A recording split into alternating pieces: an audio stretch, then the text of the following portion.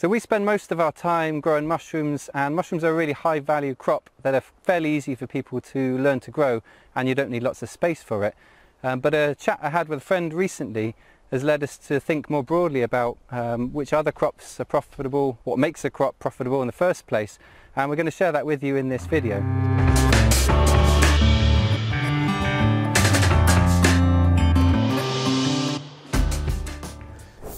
So that friend that Adam had a chat with is Richard Perkins, and what he does is phenomenal. He runs a 25 acres farm, and they basically set it up from scratch in Sweden, and it's a whole range of activities that he's got going on. It's a lot of the ethos is about making it into a really efficient natural habitat, and there's a whole ethos behind that. He also likes to teach what he's doing. He's passionate about small-scale farming and regenerative agriculture. Some of the activities, for instance, that he's got going on is pastured chickens, both for the meat and for the eggs.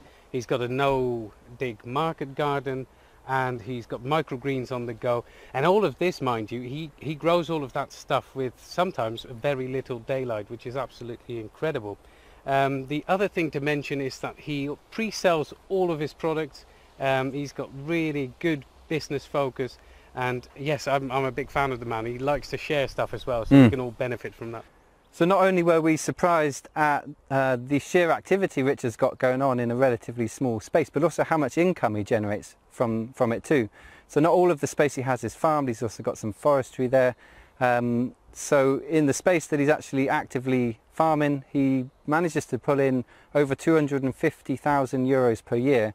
And that's a fair amount of money considering his team is quite small as well. So it's Richard and his partner Johanna, they have a young child as well. So he's also got kind of the family life to take care of. And then he has two full-time seasonal workers that help in the short and intense growing season that they have up there in Sweden. It's a pretty amazing setup. So over the past few weeks, Adam and I have been looking at people like this who make it work, and we've been doing some research on the most profitable crops that you can grow. And I can tell you now, right off the bat, that there's just so much to consider when looking at this that the answer might not be a straightforward answer. But we'll come back to that later on. Let's first look at three of these crops. So we'll look at market gardening first. So when I say market gardening, what I mean is that you choose to grow vegetables on a small piece of land, so say a couple of acres. And in fact, I did a growing season at a beautiful market garden in Wales years ago, and I love the experience there. Also here on site we've got our mushroom farm in that direction, and behind me here you can see some greenhouses, and behind that is a field that is cultivated as a no-dig market garden. So there's rows and rows of vegetables that people sell direct to markets and restaurants. And in fact, when I did that that growing stint in Wales, what we loved most was the connection you have as a farmer with the people on the market. So we would harvest the salads in the morning and go straight to market, and it's the freshest thing that you can offer these people. And that's why it's so popular with growers. I mean, you have the direct connection. And for instance, a community supported agriculture scheme, a CSA scheme like the one they run behind us here, you know, on an acre of land you could probably grow you could supply 30 to 50 boxes per week, and that's really worthwhile doing if you can get a good price for it as well. That's a common feature, isn't it, with market gardening, is you tend to be supplying directly to the customer as much as you can to get the highest price for the veg. If you start going down the road of supplying wholesalers, your price you receive is much lower, and therefore you need to do it at increasing scale. Yes, and you lose that connection with the customer, which is also important to keep you ticking as a grower. That's really cool. I mean, a wholesaler would probably not really care if he buys from you or from somebody else, and that's why it's a really good model. But it comes with its own complications, of course. So if you want to look at crop rotation, you need to have some skills. You need to know what you're good at growing, what you're interested in growing. But it's not just that. Your local area needs to want to buy what you're growing. So there's no point in growing a crop that's not very popular where you live. So in terms of numbers then, there's a market gardener called Jean-Martin Fortier, and he, as a benchmark, puts on between $60,000 and $100,000 that you can fetch per acre, I believe he said. That's sort of revenue, isn't it? So exactly, that's revenue, and then with a profit margin of about 45%. And coincidentally, that seems to chime with how Richard is running his farm. He also says you need about 2 full-time people and then 2 part-time people to make this all work. Mind you, there's a lot of decisions, and we'll come back to that later on. There's a lot of decisions that come into play, whether you use machinery, whether you use no-dig market gardening, whether you decide to sell on the farmer's market, whether you decide to supply wholesalers. So it's not an easy story, but that does give you a bit of a benchmark when it comes to market gardening. Yeah, one thing to say in addition to that is it tends to be a longer term project. Yes. So it's not such an easy thing to say, I'm just going to try this for the next 6 months. It's a big commitment. If you decide you want to set up a market garden, you should be looking at least 3 to 5 years into the future, because it'll take that long to establish, what crops work well in your area, to find routes to market, and basically just to find your feet with the whole thing. And if you do decide to do that, I'd really recommend spending some time with someone who's been doing it for a while already, because you'll learn an awful lot from them before you jump in at the deep end and try it yourself. Yeah, absolutely. It's a good point to make, because you can't just rent a piece of land and then put in your spreadsheet that you'll have crops at the ready in 8 weeks time, because there's a lot of steps you need to put in place. In fact, during the research I did, I came across a market garden that was set up in Denmark, and it's just set up by 2 people who just threw themselves at it, and it's amazing to watch. But they were very aware that you need to put a lot of energy just to get to the point where you can sell and produce all of this product. So there's a bit of a time delay, a time lag, I guess is what we're saying. Yep, and having said that, there's numerous examples of people making a go of market gardening out there. So do have a look around online if this interests you. It's certainly something which seems to be possible if you've got the drive and the will to put in a lot of work and make it happen. For sure. So next up then is specialty crops. Yep, so we took a look around, and there's a fair few crops that kind of fall into this category. So for example, things like saffron, ginseng, wasabi, that's the one I would love to grow. I mean, that's the funny thing when you do this kind of research, you just see something and you think, oh wow, I hadn't considered that, but I do want to grow that. It doesn't mean that I will grow it, but... Cut flowers was another, chilies. So there's lots of growers that tend to specialise in one fairly high value crop and just do that thing really, really well. So that's another way of going about it, and that's one way in which these profitable crops can work out for people. So let's take the example of saffron and talk a bit about some numbers with that. So saffron is the tiny little it's on the stamen. It's on the stamen of the the saffron crocus, and so you tend to harvest it. It gets dried, and it's one of the, I think it is the most valuable spice in the world. It fetches around about $2,500 per pound, which is around about £5,000 per kilo. Yeah, it's a little bit over that. Yeah, amazing. I mean, just to think of that. Yeah, that's incredible. That's a bunch of money. It's a huge, I mean, when you think of a pound of potatoes or something, it's just the totally other end of the spectrum. But the thing is, obviously these stamens are really, really light, especially when they've been dried. So it actually takes the stamens from 70,000 crocus plants in order to make up a pound of saffron. So that gives you some idea of the that's scale. That's a lot of picking, yeah, absolutely. Now what is cool with this kind of growing though, that if you compare it to market gardening where you need to be so hands-on with tending to your crops, is this has got a section where you need to plant all those crocuses, and then you leave them to it, and then you need to harvest them. So there's only 2 sections really where it's very labour intensive. Yeah, exactly. But then in between, your crop kind of does the work for you. There's some irrigation and kind of pest control potentially, but the bulk of the labour input is at the start and at the end. Yeah. So if you contrast that to market gardening, where it's a lot of labour all season round and you're continually taking one crop out and replacing it with another, it's a lot of manual input.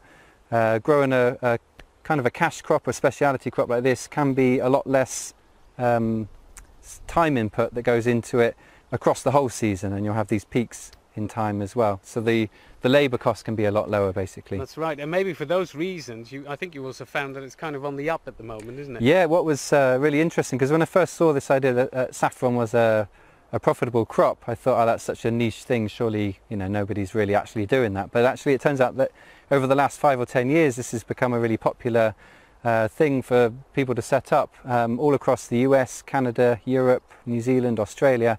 There's increasing numbers of saffron farmers. That's interesting, isn't it? Because traditionally I would have thought the Middle East is that sort of the climate where you would Which is grow where this. Yeah. traditionally, yeah, I think 80 to 90% of all saffron is grown in Iran.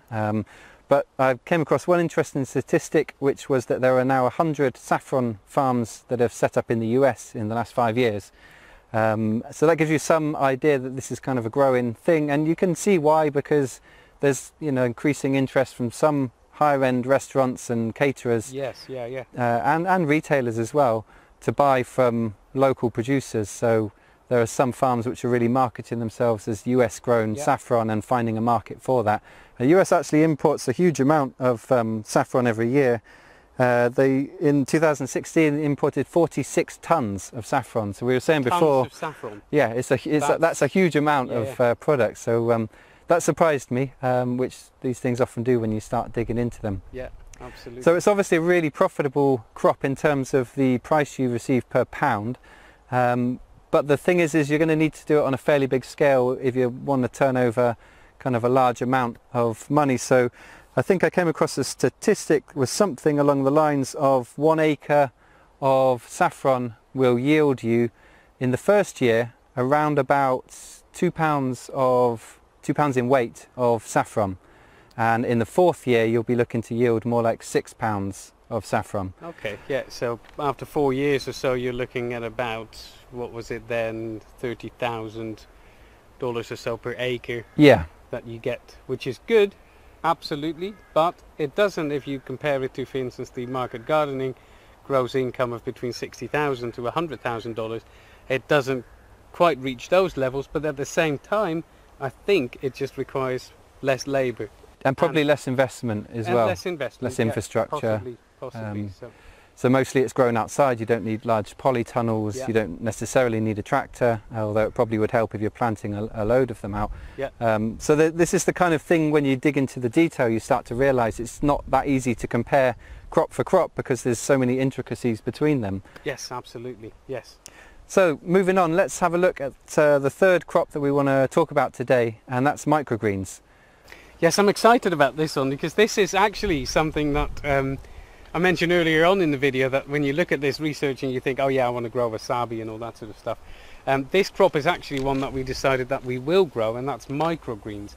It's got a lot of commonalities with mushroom growing in that you don't need any land, of course, which, you know, you don't need a lease of land in that case, or you don't need to own land. You can grow it on a small space, you can grow it vertically, so it really piqued our interest in that. And luckily we were able to speak to 2 seasoned microgreen growers, and that sort of spurred us on even more, hasn't it? Yeah, well, the thing that's most interesting, well, there's a number of things that are interesting. One of them is the high net profit per kilo is really quite interesting. It's around about 75%.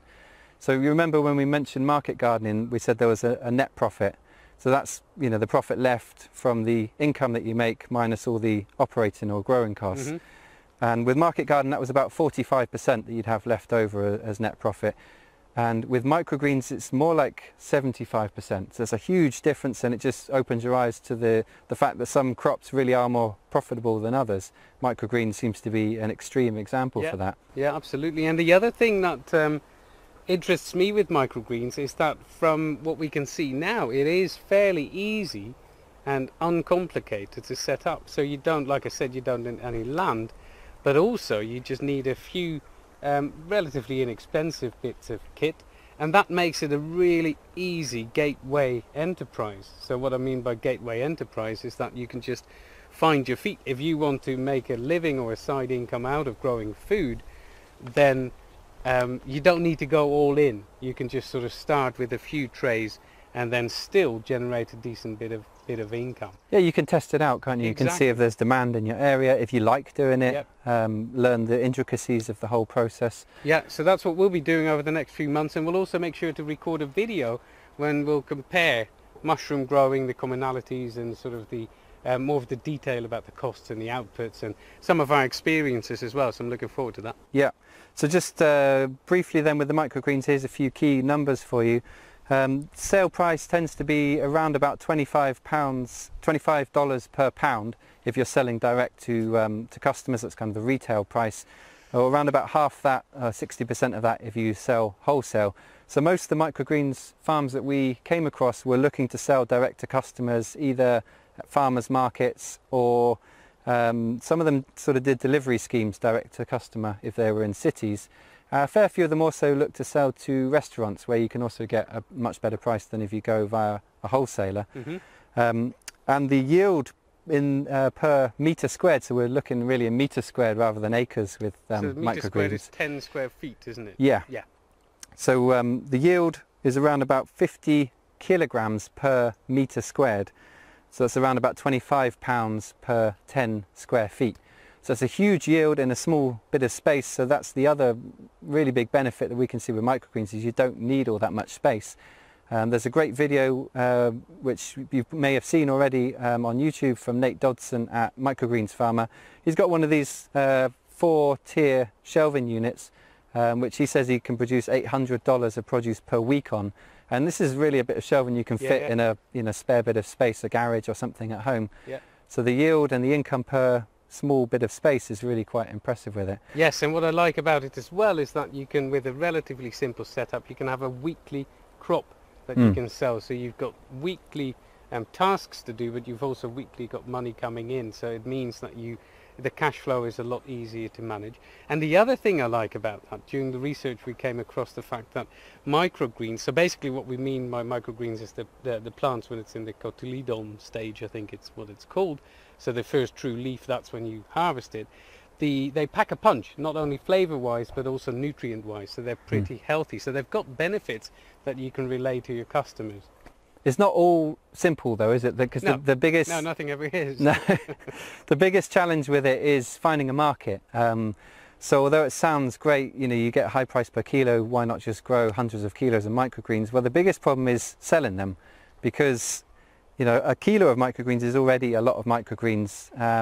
So you've got to really make sure that you've got customers that are there ready to buy them from you. Otherwise, you can quite quickly start losing money, because you use a lot of seed to grow microgreens. Yes. So if you're growing, and also a fair bit of compost, so if you're putting your money into these materials and you're then not selling the microgreens, and you start doing it at scale, you can pretty quickly come unstuck and start losing money instead of making it.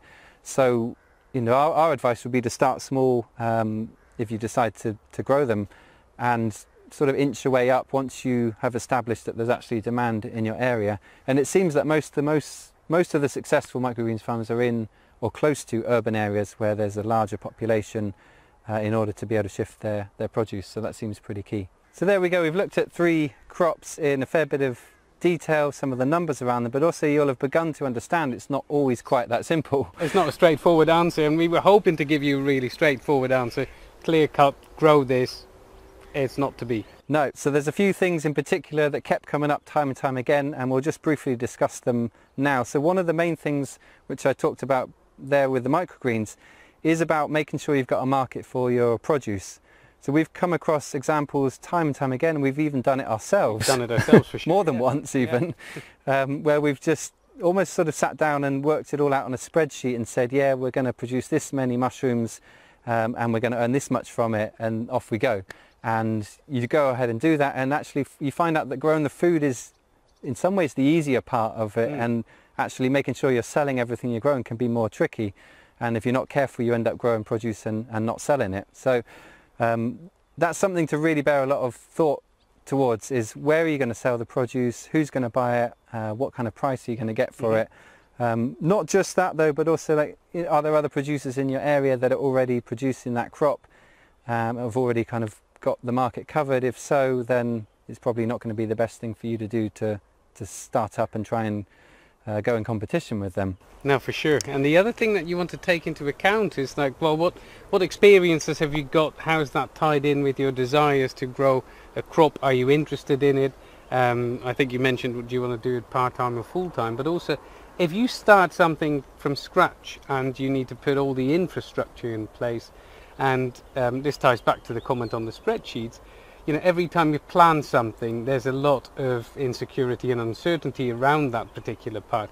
And it can be quite disheartening if you quickly find that your plans are just not aligned with what's happening in reality. So I think it's a good be cautious in the approach and start small, I think is a good bit of advice. This is what we say to people time and time again when they ask about growing mushrooms. Our advice is not to think about going in from the start to make a full-time business from it. It is possible, but you'll have to, you know, look towards sort of higher value products like mushroom grow kits or other ways of adding value to the produce, which is the same with most of these food crops that we looked at.